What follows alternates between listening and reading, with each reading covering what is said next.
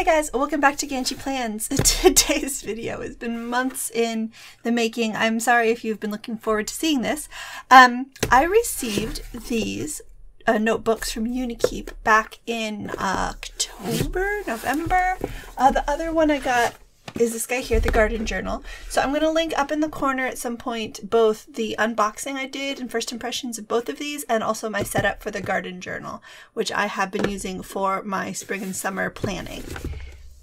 But today I've got the second binder, which is a sticker storage solution for me. Previously, until a few days ago, I was using this oatmeal box from Target, so you know, reduce, reuse, but this is going to be so much better and easier for me to organize, keep everything organized, be able to find the stickers I need when I want them. And so I'm just going to go through here and show you what I've got. It's nothing too fancy schmancy, but you can see if this kind of solution would be a good fit for you. Again, this is from UniKeep, and they sent these to me for free for review. So that's, they didn't pay for this video to be made, but they did send this to me. It comes with the binder, like the garden one doesn't, sorry, the cover. The garden one does not have a removable cover, but this one does. And so it's one piece all the way around.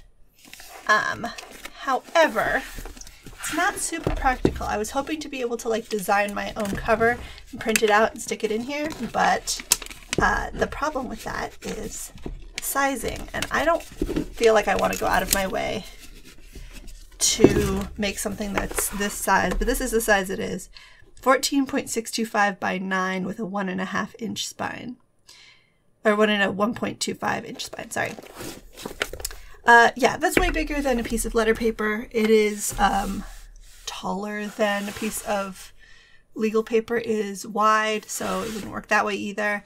It's just, I decided to just stick this one back in because it's cute, you know, whatever. It says arts and crafts scrapbooking. Maybe I'll put like a label over the top of that, but you know, yeah, I guess I like this font, but the ampersand doesn't match. It seems like the ampersand was missing from the font they chose and they didn't pick a different one.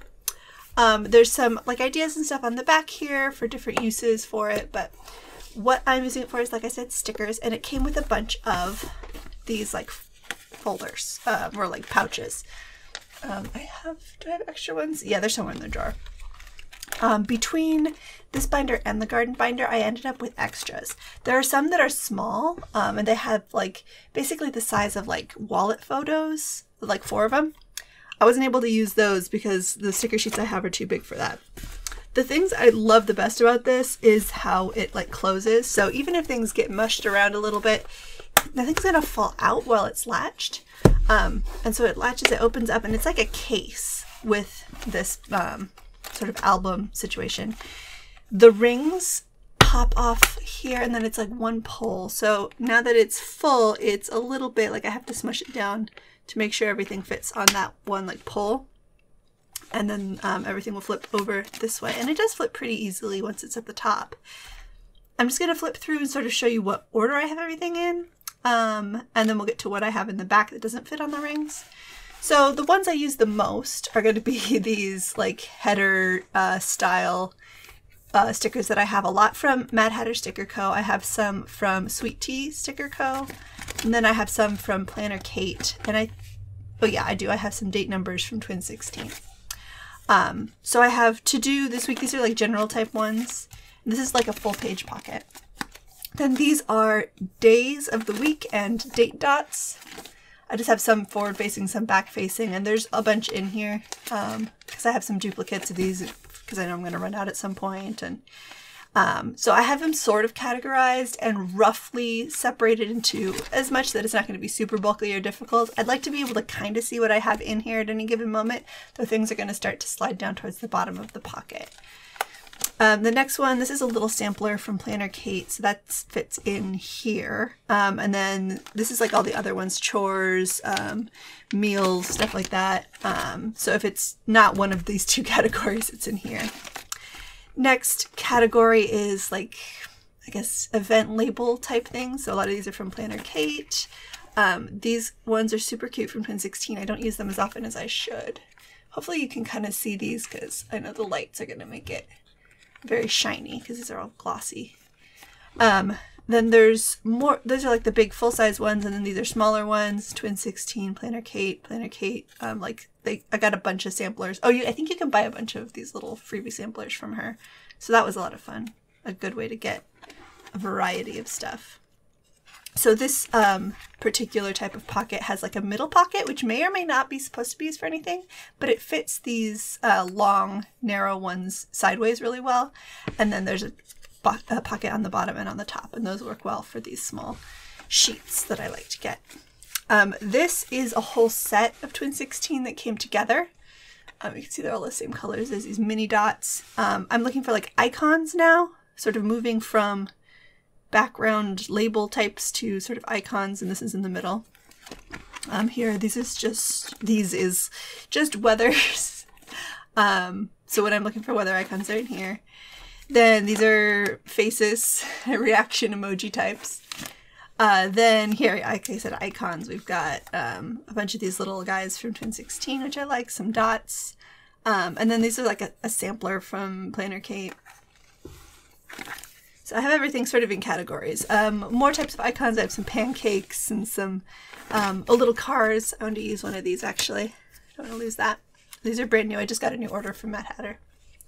Again, more icons. Clothes put away. Pay the bills. Oh, those are the lunch bags, which I should probably use too.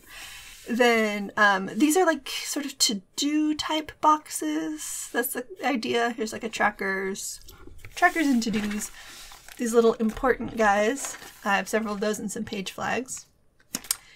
Then this one is all samplers. I got a couple of little samplers from my latest order here. So these ones are like mostly used up, but having them in one place where they're easily accessible and seen is useful.